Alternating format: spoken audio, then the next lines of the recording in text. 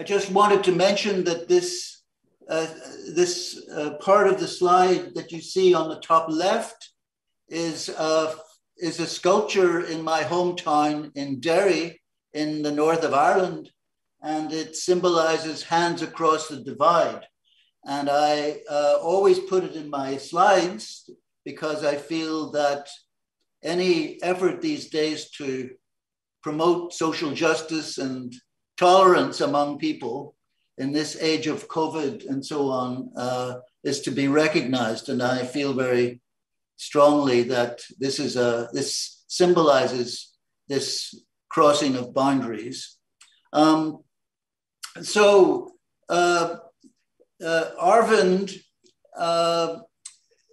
gave me a charge. Arvind and I both like cricket, as he mentioned. And so this is Kumar to Kelso. In some early discussions we had, and this is what Arvind said, I was thinking if you can do a general lecture on how dynamical systems provide a powerful framework to understand the brain and behavior, that's what he would like me to do. And since he's the boss and he's the bowler here, and I thought it was going to be the last lecture, but I'm delighted that Sten Grillner will follow and we can discuss things. It'd be great. He tells me to be a bit easy on math and more strong on concepts. So just as a warmer up for here, I like this little quote from Huda Akil about testifying to the US Congress a few years ago. We need to identify the dancers, identify the nature of the dance and uncover how disease disrupts it. Well, this is ancient knowledge, of course. To understand the sounds of the drum, you need to know the drummer and the drum itself. And this is really what this talk, in a way, will be about. Further along the same lines, here's Paul Allen, I guess the late Paul Allen now, and Francis Collins, who's the director of NIH, in a piece at the Wall Street Journal. Today, we know that neurons fire. We know that they're connected. We don't know how they act in concert to govern behavior. And that's an essential question. I like this quote from Francis Crick. It's a few years old, of course. I call it the Crick conjecture. Crick says, the discovery that the brain was run phasically would probably constitute a major breakthrough. And that, as you'll see, both when Sten talks and in some of my discussion here, that this notion of the brain running phasically is not quite correct, but it's a very decent guess.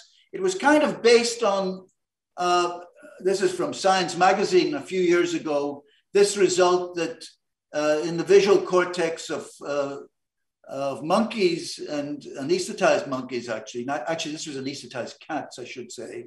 You see this neural synchrony between local field potentials and single units. And it's around the 30 hertz range, which is, of course, the gamma frequency. I think this view, the editors of Science thought enough of it to call it the mind revealed, is probably too rigid, but nevertheless displays, I think, an element of truth here. Of course, we know when we come to the brain that it's full of rhythms and for all kinds of things. I won't go into this at all, but you'll recognize the hippocampal rhythms for memory and beta rhythms, alpha, they're all given Greek names. So there's something that would suggest that rhythms, which will be really the focus of this talk and the one following, are pretty central to understanding the nervous system. Now, I like this quote from Yuri Grisaki and the late Walter Freeman. Not everyone agrees with the critical importance of brain oscillations, but everyone acknowledges that neuronal activity should be coordinated across neurons and structures. Oscillatory rhythms appear to be the best candidate for this coordination role. that's, I think, a good guess as well. Although I think the rhythms themselves, the oscillations themselves are perhaps not as significant here for understanding the problem, which is namely how these oscillations are coordinated. So I've put this in for the students here just as a probe, what we mean by understanding anything, just for you to think about. That's all that this slide is about. And with a little provocation, what does it mean to understand a phenomenon at any level of description that you choose? The decline of mechanism actually goes back into the 30s and 40s in the history of physics. And this is Steven Weinberg. I think you can see him, the late Steven Weinberg, great particle physicist. In his book, Dreams of a Final Theory, he says matter has lost its central role. This role is being usurped by principles of symmetry. And the venerable doctrine of mechanism, the idea that nature operates through pushes and pulls of material particles, the idea that natural phenomena have mechanical causes, has stood in opposition to popular beliefs in gods and demons. It seems unlikely that this old, naive, mechanical worldview will be resurrected. Mechanism seems safely dead.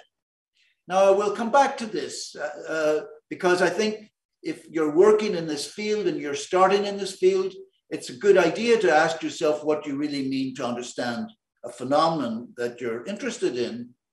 And actually, this is the gist of my talk. A TOC here will stand for theory of coordination. And what I'm going to do is I'm going to give you a set of postulates, some of which have been fairly well established, some are less so. And I'm going to add a slide or two to show you that these postulates are reasonable.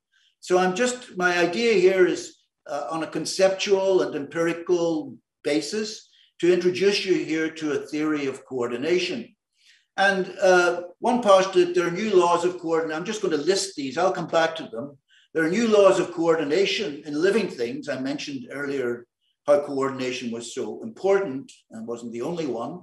Unlike the laws of matter and motion in inanimate matter, these laws describe the flow of coordination states produced by functional synergies, or they've also been called coordinative structures.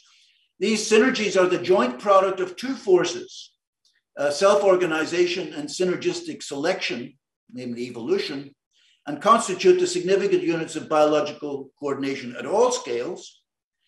Coordination states on any given level of description are defined in terms of what we call collective variables or order parameters that typically span traditional boundaries between the organism and the environment. There's no duality here. These collective variables wrap up the degrees of freedom between stimuli and responses and so on. And these collective variables and order parameters and control parameters, these concepts here, have to be identified in complex living systems. And that's really a research agenda that can occur really at whatever level of description you decide to explore. The flow of coordination states produced by these functional synergies is written in the language, a mathematical language, of informationally coupled self-organizing systems, namely coordination dynamics. Prominent features of the coordination dynamics are multistability, phase transitions, and in particular metastability, which I'll discuss a little bit. The new laws are scale independent, and this is based on recent results. They apply to the coordination of very many things, just a few things, and actually everything in between. That's an area for much further study, of course. Among other aspects, the laws address coordination within and between bodies and brains, between organisms and their environment, between humans and machines, in case of human dynamic clamp and so on, between humans and other species, as say in riding a horse and all of that kind of thing. The laws are extensible and can handle adaptation and learning. And come to the last two. What we call agency or directedness will be seen to emerge from the intra or interaction of the organism and the environment spanned by these collective variables. The most primitive form of self-organization known in biological coordination, brains included, namely phase transitions, the idea, is that this phase transitions give rise to the notion of I, or self, and that will be a claim that has both experimental and theoretical support. And this last part is perhaps a little bit more on philosophy and science. Actually, I see philosophy and science not at odds at all. Philosophy is the love of wisdom. Science is the pursuit of knowledge. These things are part and parcel of our understanding of nature. Metastability is an expression of the full complexity of brains and people and gives rise to a plethora of complementary pairs, such as individual, collective, competition, cooperation, segregation, integration. These are not either ors. The metastable dynamic shows that they're not either ors. They are coexisting tendencies.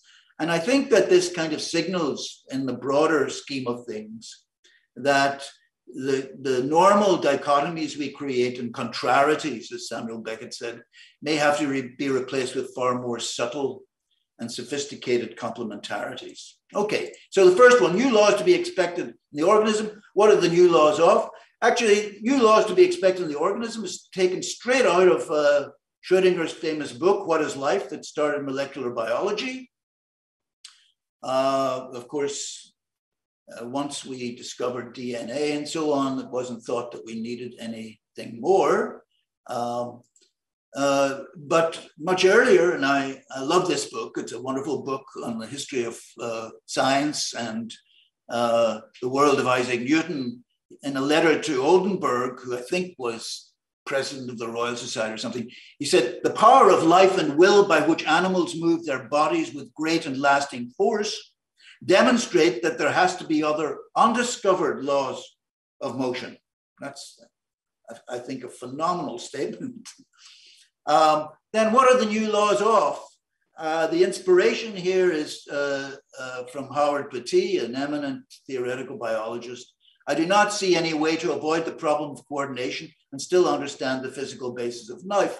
That's to say, in order for selection, natural selection and so on to work, there needs to be something for it to work on, and basic coordination is required here. This is going to be the self-organizing aspect. So what are the new laws of? They're laws of coordination. And this is an old book, but it has sort of the gist of this. Dynamic patterns of self-organization of brain and behavior. It's a framework for understanding how the parts and processes of living things come together and break apart. It describes, explains, and predicts how patterns of behavior form, and they adapt, persist, change in the nervous system. Deals with coordination on multiple levels, addresses coordination within a part of the system, between different parts, and between different kinds of systems. And a key aspect is this idea of informational coupling, which the data are really very clear on. Now, just again, I won't go through all this, but just to make some distinctions here between the normal mechanical view of our understanding and what coordination dynamics is about. Classical mechanics deals with machines, inanimate, motion versus coordination, matter versus sort of the organization of matter, forces, of course, as opposed to information exchange and couplings, fundamental dimensions as opposed to these collective variables or order parameters. Its coordination dynamics will be spatiotemporal. It's not linear. It's essentially non-linear. It's bifurcations, full of bifurcations, multi and metastability. Fluctuations and variability play a key role. The dynamics are not decomposable. One can make a very solid effort at that, but the dynamics are emergent, they're synergistic. The whole is greater than the sum of the parts and different too, and so on. These are, we deal with heterogeneous units and connectivity. There's no strict distinction. I'll just mention a little bit more about this, about micro versus macro and so on. These are extensible laws and so on. So you can check all of this out in an encyclopedia article in the Encyclopedia of Complexity and System Science, which I've just provided people. Unlike the laws of mechanics for inanimate motion, the new laws specify the flow of coordination states produced by functional synergies or coordinative structures. Synergies are ubiquitous in biology. This is Robert Rosen in his lovely book, Life Itself. Very few controls can manipulate a much larger number of configurational degrees of freedom, are everywhere in biology, as they are in any constrained mechanism. In biology, they're indicators of complexity. So synergies are the essential idea here. Why synergies? Because they solve three big problems. One is the notion of degeneracy, that the same outcome can be achieved in many ways using combinations of different components. And this is seen at every observable level of description, by the way, from the genetic to the social. Multifunctionality, that different outcomes can be achieved using the same components, if you think about it, is a normal part of our everyday behavior. The synergy is a functional entity. That's to say, this was Rosen's point too, that where physics doesn't give you a theory of function, that's where biology and the life sciences come in. And that's what makes them, in a sense, more fundamental than physics. And of course, the degrees of freedom problem, which I mentioned with the Rosen quote, synergies are functional groupings of elements temporarily constrained to act as a single unit. And really this research now on the degrees of freedom problem in the field, for example, which I was probably most involved in, of motor control and coordination, goes back well into the 70s. The hallmarks of these synergies are remote compensation. Any unexpected perturbation is immediately compensated, not just by the structure that's perturbed, but by remotely linked members of the synergy. And that's to preserve, as it were, the system's integrity or to accomplish a task. An aspect of synergies that's being largely forgotten has to do with relational invariance. That is, that you can scale up these synergies and they preserve their internal relations up to a point. And the key properties are that they're not hardwired in a way, they're softly assembled, they're flexible yet stable, they're context sensitive, and in certain fields of evolutionary biology, they are the proposed unit of selection. The current unit of analysis, which you'll hear a lot more about in the wonderful work of Grillner and colleagues, is the circuit, which is, after all, an engineering idea. It's a machine idea or network. Here's the famous lamprey that Sten has worked on, and one of his quotes, which he'll no doubt modulate after I speak. But it's a very salient quotation. Although knowledge of intraneuron connectivity, types of synaptic transmission, and membrane properties is required for an understanding of central pattern generators, which I believe is the best place to look for this connection between brain and behavior, it is not in itself sufficient. The many interactive processes on the subcellular, cellular, and network levels are dynamic and complex. And of course, you have to bring in the energetic aspects, the environment, and learning, and all of that is all on top of this. So it's not a purely reductionist attitude is likely to be insufficient. What would be the connection of synergies to circuits? Well, one is that the circuits now are multifunctional. These are multifunctional pattern generating circuits. There's variability of anatomy, for example, in the caloric ganglion, in the stomatogastric ganglion, caloric neurons in the lobster, there's a sizable variation in the anatomy. Similar single neuron and circuit performance can arise from widely disparate values of membrane and synaptic conductances. Same outcome can be achieved. Degenerate circuit function is now the normal mode of discussion. Entirely different circuit mechanisms can account for the same change in circuit behavior. So there's this degeneracy sitting there large as life. The conclusion is that these circuits are multifunctional, they're variable, they're degenerate. And I propose here, as it were, that they're realizations of the more general concept of functional synergy or coordinative structure. And a solution to this reconciliation, if you like, would be to view circuits as dynamical systems. And this is not my proposal. The people that do this work, such as Brigman and Kristen and so on, have been working in the field of central pattern generators for their entire careers. view circuits as dynamical systems. That's a key idea. So if you like, the reconciliation here between the understanding of circuits qua synergies and dynamical systems, this is really, in a way, what we are after here. Their lawful expression will come from informational coupling, self-organization, and so on. So what are the two forces that constitute these synergies?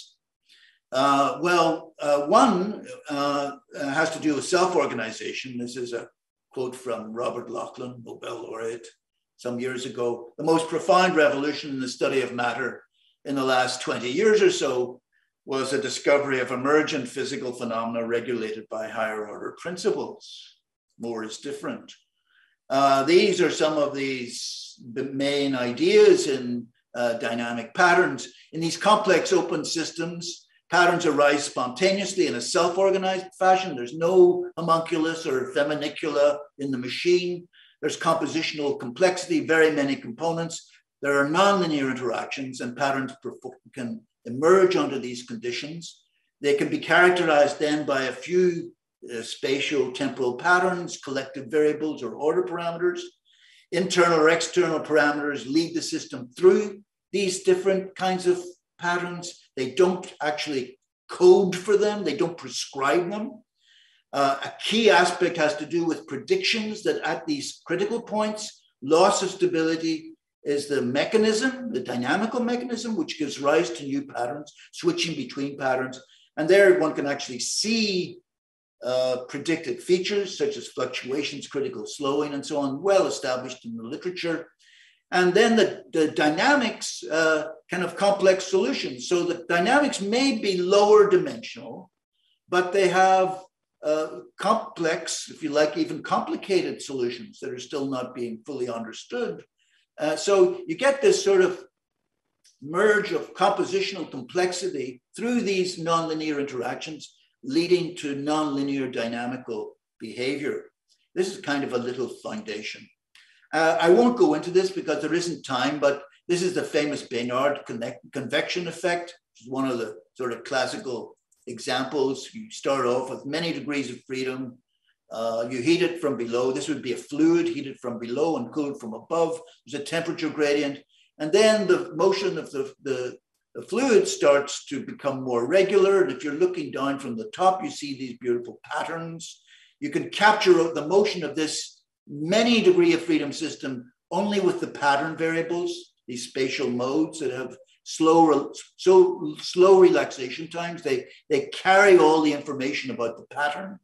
And this can be characterized then in terms of these collective variables. And you write the dynamics, the equations are then defined in terms of these collective variables. And they give rise to, honeycomb structures and so on. There are many, many books on pattern formation in nature that use these principles. So self-organization has not, in general, been strongly taken up by the field of neuroscience. It's not entirely new or anything like that, but it's not perhaps a dominant feature. It is in coordination dynamics.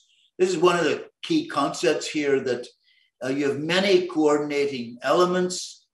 They give rise to these collective patterns under parametric change. But once these patterns start to form, they actually can influence the behavior of the elements. So there's this kind of interplay between upward causation, self-organizing processes, and downwards. This sort of bottom up, top down this is really complementary. They're part of the same thing. The second main force, of course, has to do with selection, and you'll hear more about this, I suspect, in Stan's talk. I'm taking the arguments here from John Maynard Smith and Zaf Mari. It's a very nice book by Peter Corning. Just to give you an example of this, this is from game theory, where you have two people with two oars rowing across a stream. And in this case, if they stay coordinated, one can even loaf off, but they'll get across the stream. If you go to this case where they have one oar, if they do not cooperate, then they'll just go round in circles, okay? So this is the idea here. It places really cooperation as at least as significant as competition, you know, survival of the fittest. Cooperation, even beyond kin selection and all of that, is a crucial aspect here of forming synergies and selecting synergies. So synergistic selection is certainly part of the story. If cooperative interactions among two or more individuals produce selectively advantageous synergistic effects for all parties, on average, the cooperating players may become a unit of selection. This is the tenet of this theory. So here you have these two main principles. One, of course, being self-organization, not so much discussed. The second being, of course, selection, natural selection, and evolutionary theory, which you'll hear a lot more about. Coordination states on any given level of description are defined in terms of these collective variables, and these have to be identified. And this is the program of research. How do you go about that? So I'm putting sort of your, you know, our metaphysics out front. That's to say, you know, what is it really about when you say to understand something? Well, you choose a level of description, and that's subjective, but it's informed. There's a skill to that, and wisdom comes into it. It's not as if you're going to, you know, explain, as I used to say, Newton didn't give you the laws of motion for a falling leaf. You don't have to explain all the complications. The trick is to be really ecological, to really be like a Galilean experiment of rolling a ball down an inclined plane. You prune away all the complications, but you keep the essentials. And this is sort of the art of science, as it were. You use qualitative change to identify these relevant coordination variables and control parameters. There may be newer methods, you know, these machine learning methods and so on might be brought in here. There certainly have been plenty of analysis methods over the years that have been used as well to identify more macroscopic variables. The question has to do with their relevance, and qualitative change here, which doesn't mean bad quantitative, by the way. Qualitative change is a principal way, if you can find these qualitative changes, to identify what's really relevant. The idea is that the variables that change qualitatively, with quantitative consequences, of course, are the ones that really matter for the system's function. Then you map these variables onto the dynamics and study their stability and change. You identify the individual components and their dynamics, if God is in her heaven. And then you can try to establish the relation between the two. So it's just kind of choose a level of description, get that clear, and then go one level down, study that, and then see if you can derive the macro, as it were, from the next level down. So a comment or two on that would be, no level is more or less fundamental than any other. This top-down, bottom-up versus bottom-up, which people get into, higher versus lower, macro, micro, these distinctions are not relevant in this picture. It's a kind of tripartite scheme. You go one level down, see if you can play the game at that level, and then see if you can go back up again. And the linkage across levels of observation or descriptions by virtue of shared dynamics. See? That's a key point. Are behavior in the brain self-organized? If so, how would you know? Well, the paradigm shift is instability. Why an emphasis on qualitative change? It allows a clear distinction between one pattern and another. It allows you to identify these collective variables and their dynamics, which are not known a priori. This is really important, I think, that these have to be experimentally identified. Near these critical points and so on, the essential processes governing a pattern's stability and its flexibility and selection can be uncovered. That's a key benefit of promoting qualitative change. This is some old work of our own, where you start off, you know, with the finger movement paradigm. I'm assuming a lot of people already know this, so I'm not going to go into this. By the way, there's a retrospective paper in the last edition of Biological Cybernetics. The editors are celebrating the 60th year of Biological Cybernetics. And this paper with these finger movements and the modeling and the so-called HKB, Haken Kelso Bunz model, is in there. But the experiments that promoted that model were finger movement experiments, where you can start the finger movements out anti-phase, let your fingers do the walking, as it were.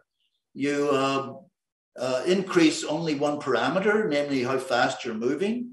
And what happens is that the system switches spontaneously to in phase. And what you can see here is this qualitative change with quantitative consequences. The measure is the relative phase. The relative phase, as you can see, fluctuates and then switches. And even though the system's going faster, it becomes less variable. You can measure these fluctuations and so on. So this has been established, over many studies. Where are the switches in this thing? You see switching occurs as a self-organized process. These phase transitions are signature features of self-organization.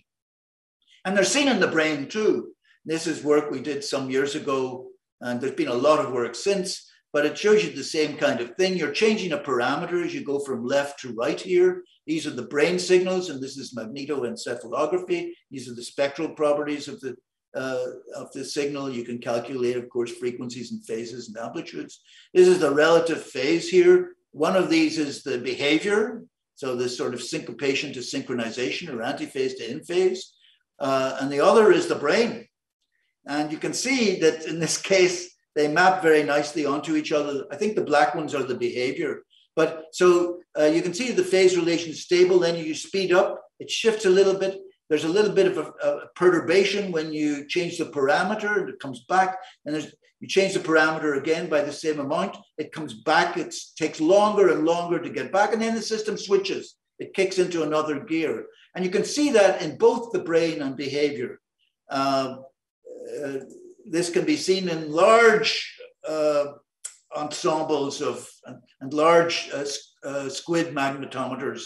This is a more recent work done in Vienna with Luder-Deka and so on, with a large number of squids. You can identify these phase transitions there as well. Many, many studies. There are studies using fMRI where you can actually, here's the behavior. So here's the more stable in-phase behavior as you change the parameter. Doesn't change very much. The antiphase behavior is already more variable, but increases its variability as you approach the transition. And you see these brain regions that for the in-phase case, they don't change very much as the parameter changes, but the antiphase case, they really light up. So the brain areas in this brain circuitry is directly related to, as it were, both the stability and the instability of the behavior. And there have been many studies in this. I just briefly mentioned that there's a corresponding theory about this. I didn't see Victor's talk, but Victor Yersa has done a number of beautiful theoretical papers as well as simulations showing these transitions in spatiotemporal patterns of the brain with this neural field theory, which has both cortical and intracortical connections, heterogeneous units, and so on. This is just one example, spatiotemporal pattern formation in neural systems with heterogeneous connection topologies. So that's a whole area of science on its own. And I thought, just for fun, I'd just mention this old work by von Holst and St. Paul. This is the chicken, and there's brainstem stimulation. And you can see that just by increasing the brainstem voltage, the stimulation into somewhere in the brainstem, I don't remember exactly which part. I'll show you another slide that does say where. But you can see that the point here is that just by increasing the stimulus strength, the stimulation, electrical stimulation into the brainstem, you take the chicken through a whole series of behaviors, you know? So It's very simple parametric control, producing really complicated behaviors. That's just as a message here. This is with humans here in 5 people that are getting deep brain stimulation to induce mood change. And this is in the nucleus accumbens region. And these are psychometric scores about how the people feel. And of course, at low voltages, they're, quite anxious. But at a critical, I mean, this is not analyzed this way, by the way, but the way I would look at this is that as you increase the voltage here, you're actually changing the behavior from being anxious to relaxed and easy, you see? So you're just taking the system into euphoric states of mind with a simple parametric change in in this case, the nucleus accumbens region with deep brain stimulation. And the corresponding psychometric scores show that, you're initially very anxious and so on, but you actually just at a certain voltage, you become, feels great, but too much. And of course, there are lots of, it's like getting high and so on. So these are real behavioral states of mind here that are changing as a result of very simple parametric stimulation. Highly nonlinear, I suspect, but of course not analyzed as such. All right. So why is this phase transitions important here? They're expressions of self-organization in the brain. Self-organization now is used as a buzzword, but actually to establish that there's actually self-organization, you need to really use these phase transitions to establish that. They're indicators of emergent collective behavior of very large numbers of neurons. So that's a key point, actually, that we're dealing here typically. I mean, even to get a signal with a very, at the level of femtotesla with the magnetoencephalography, you have to have about 10,000 neurons that are synchronized. So synchrony is playing a real role here. But this is suggesting here that there are these principles of self-organization that are dealing with very large collectives of neurons. Switching is occurring without switches, so this is a takeoff of, there was an article or a book on where are the switches in this thing. And in fact, phase transitions are being now used by people like Stanislav Dehaene and Jean-Pierre Changeux as a mechanism of what they call global ignition of conscious states, that from a sort of resting state brain, the system under certain circumstances goes into this globally ignited state. And that's viewed mostly metaphorically at the moment, but I think quite seriously by these people and others as a phase transition. All right. Coordination states on a given level of description are defined in terms of collective variables that typically span traditional boundaries. And I think this would be a way into what I'm going to call here the origins of agency. What is this I? I love this quote by Maxine Sheets Johnston.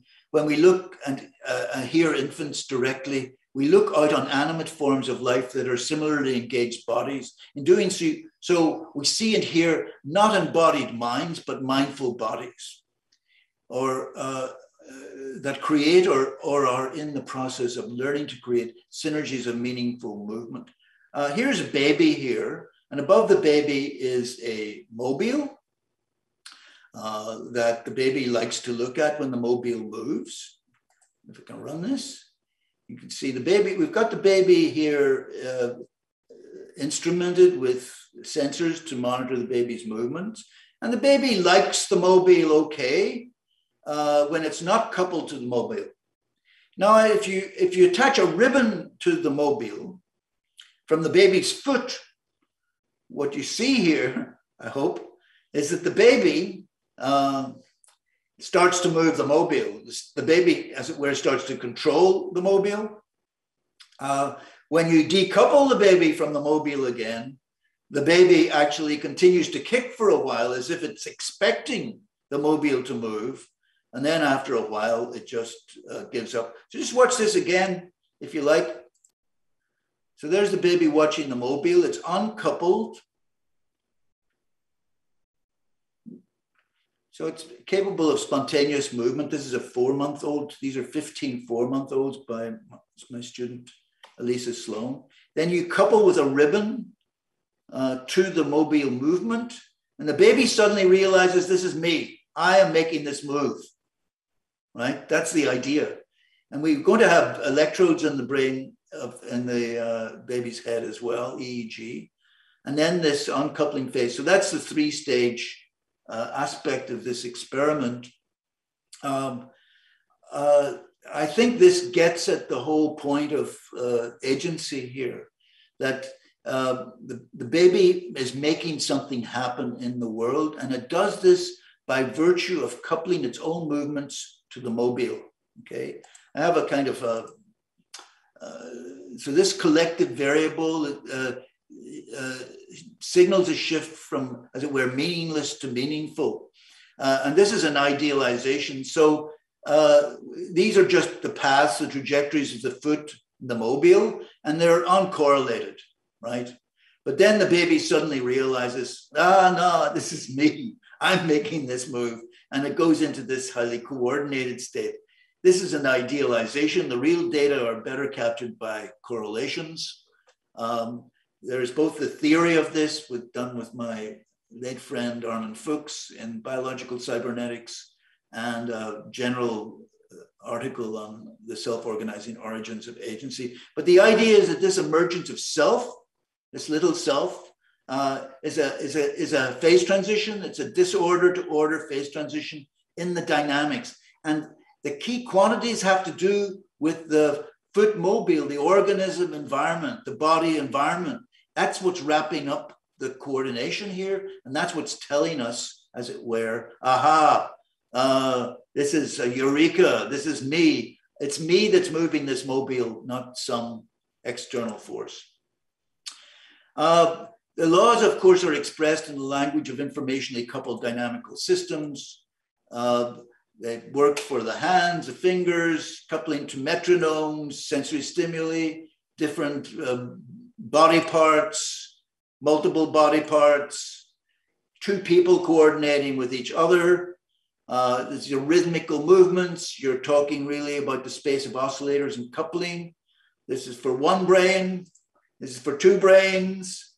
The basic features, two stable modes at low rates, in phase and antiphase. Antiphase stability decreases with increasing rate.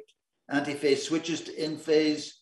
No switch from in phase if you start out in phase and there's strong hysteresis. So these are the basic features that are observed, and they can be described here with a mathematical model. I'll show you that next, just calling it the coordination potential, because it applies to all these different cases where you're looking here at the coupling strength, which in these experiments often corresponds to a driving frequency or something like that. And the plot here is a function of the heterogeneity or the diversity between the components. So there's two factors, the diversity between the components and the coupling strength. The top line is where this diversity, this delta omega equals 0. And this is called the HKB model. And you can see it starts off with stable states, two stable states, minima of the gradient dynamics.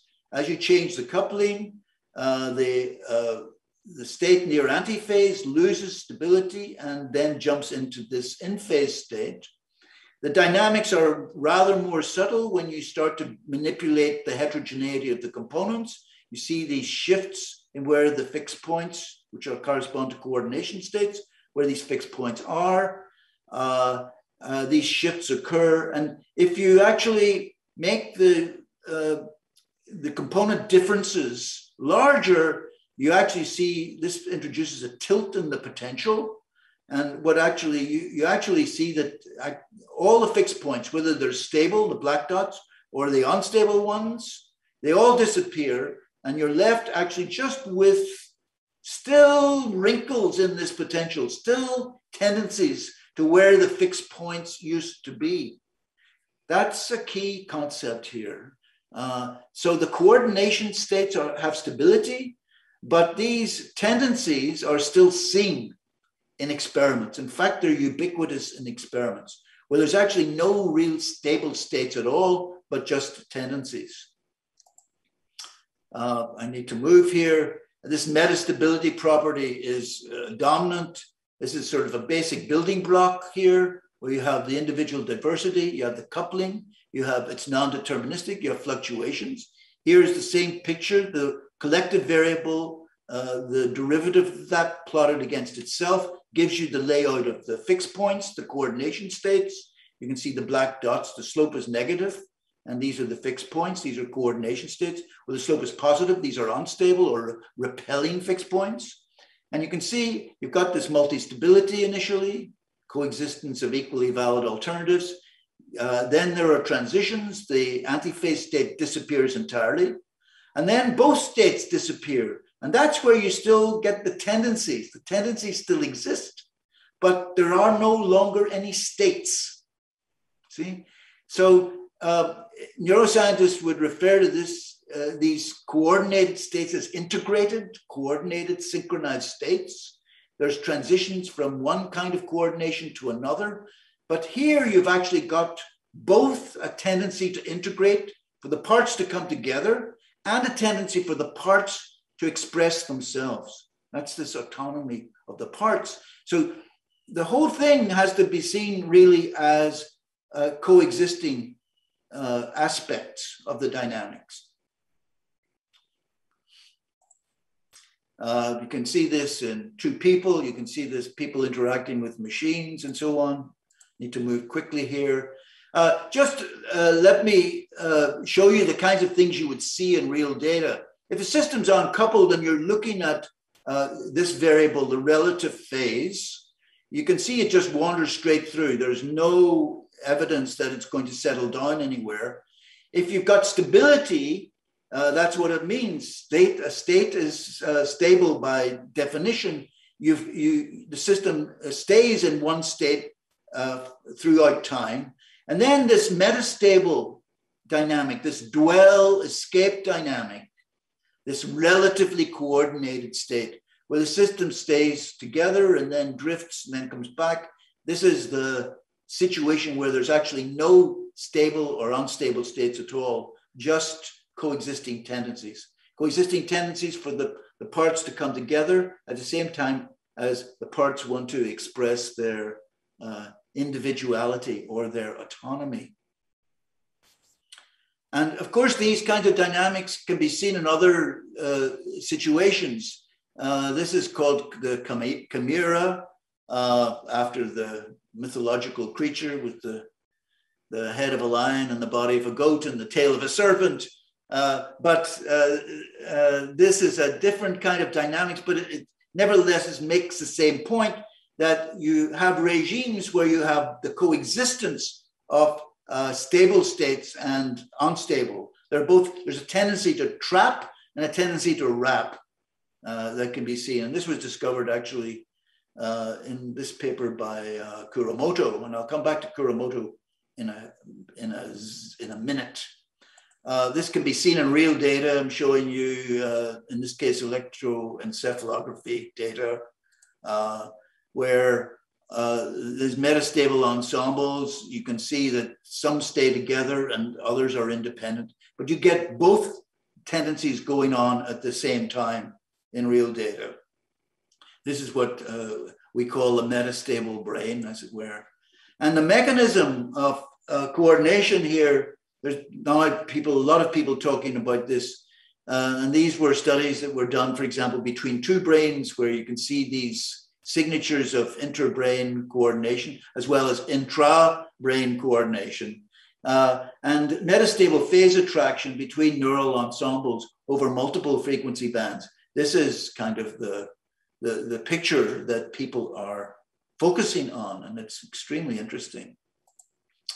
Let me just make a remark or two now. I'm nearing the end.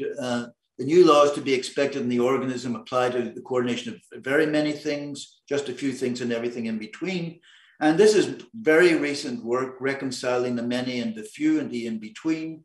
This is Kuromoto, the Kuromoto model. And this is Art Winfrey and Stephen Strogatz, who have really, I would say, popularized the Kuromoto model as well as studied it. And I won't be able to tell you, well, this is the issue in terms of scaling things up.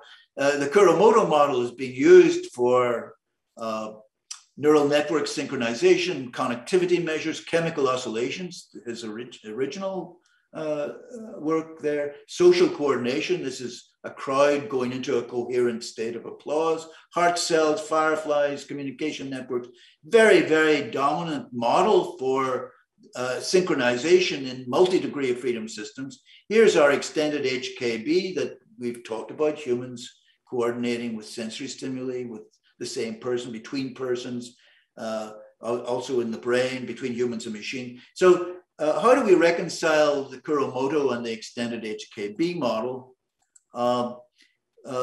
Just to show you the basis of the Kuromoto model is that at some critical coupling, the system goes from incoherent to coherent. This is in statistical mechanics is known as a phase transition. And it's given by an order parameter, which is the amplitude of the phase vector, collective amplitude. The larger that is, the more order you have. And that's what's being plotted here. You can see that it's low order, there's no synchrony, and then suddenly there's this transition at a critical value of the coupling. Here we have the Kuromoto model for large-scale collective dynamics. Here's the extended HKB for small-scale dynamics. What about in between? And this is where Mengxin Zhang, who did her doctoral work on this and then went to Stanford, and I think now is University of North Carolina. Anyway, Mengxin really got into this whole issue, did experiments. I won't be able to tell you the details of these experiments because I'm running out of time, but I will give you the references. All of this is published. The key idea was you have 8 people. So to get at the reconciliation, you have to go in between. You can't go to the full ensemble, large scale statistical ensemble, not to just 2 kind of dyadic situations as most of the HKB modeling has operated on. This is in between with 8 people, and it's a very simple task. You can look at between groups, that's the red and the blue guys, as well as within a group, within the red guys and the blue guys. And simply what happens here is they see both their own taps and a little LED display that displays what others are doing. They're not told how to coordinate. It's all, as it were, spontaneous.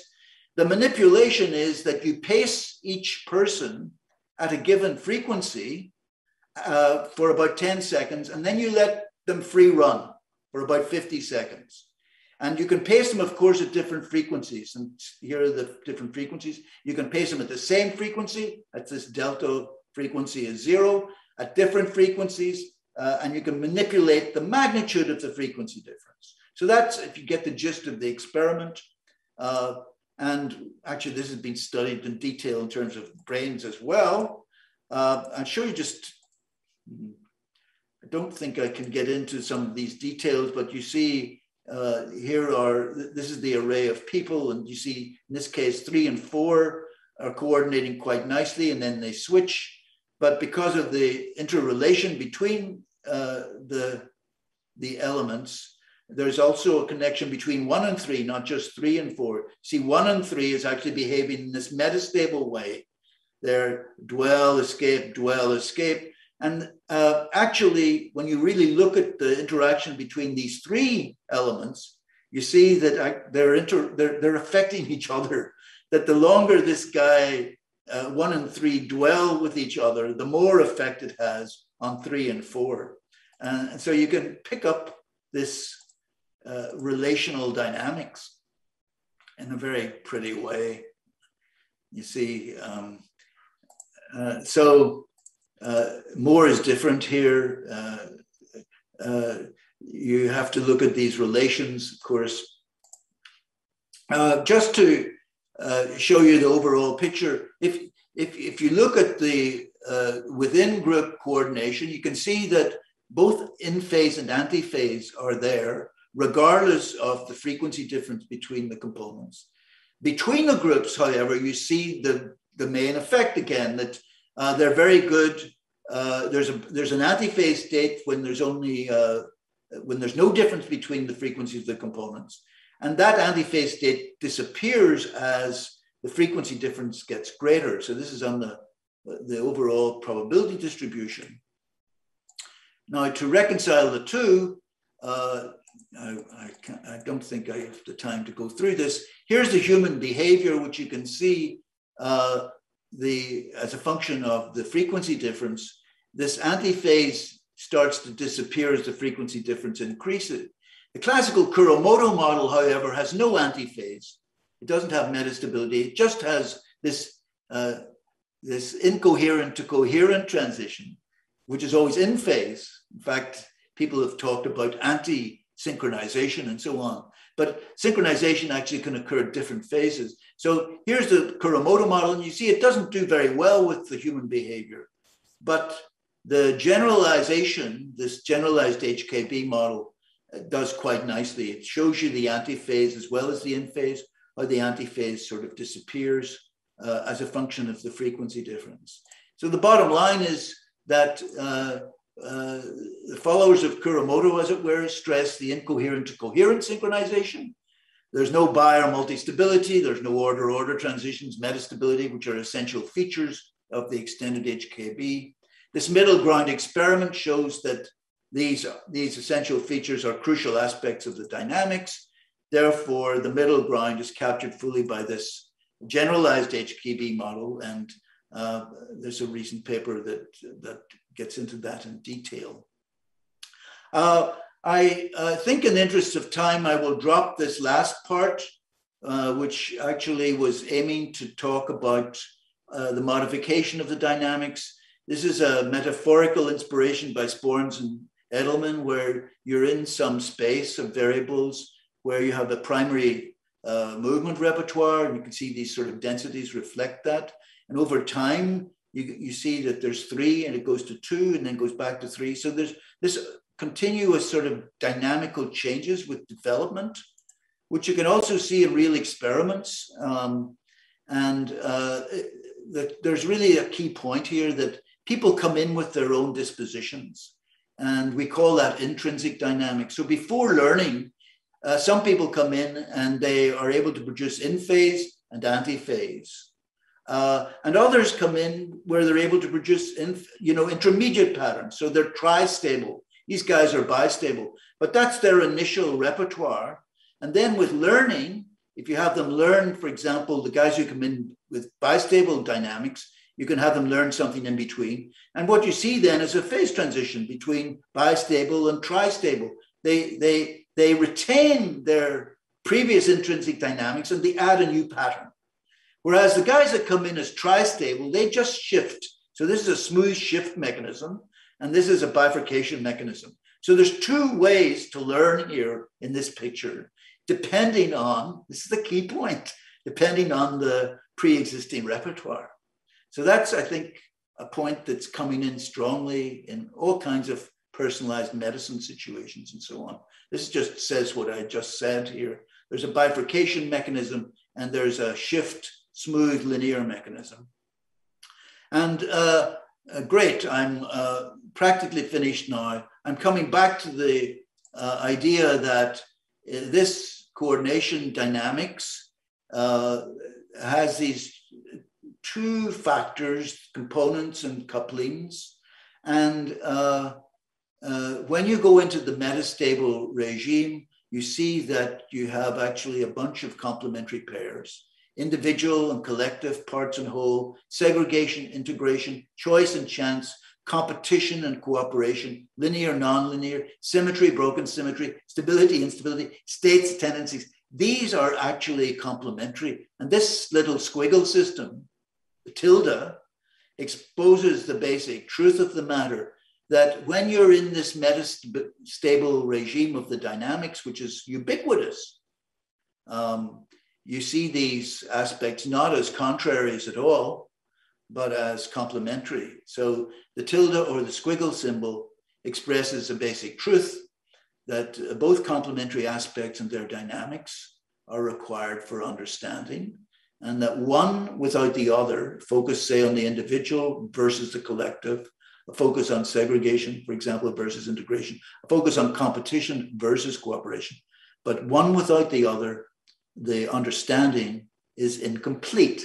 So coordination dynamics is just a brief summary, reconciles the inanimate and the animate with these dynamics, the many, the few, and the in-between, the spontaneous self-organizing, this is the baby work, and the directed intentional aspect.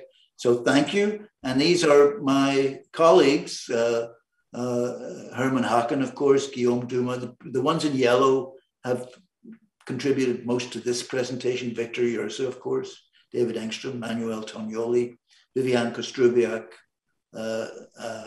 Elisa Sloan, and Pierre-Georges Zanon. So all of them have played a very significant part in revealing these postulates of a theory of coordination. So I'll stop there.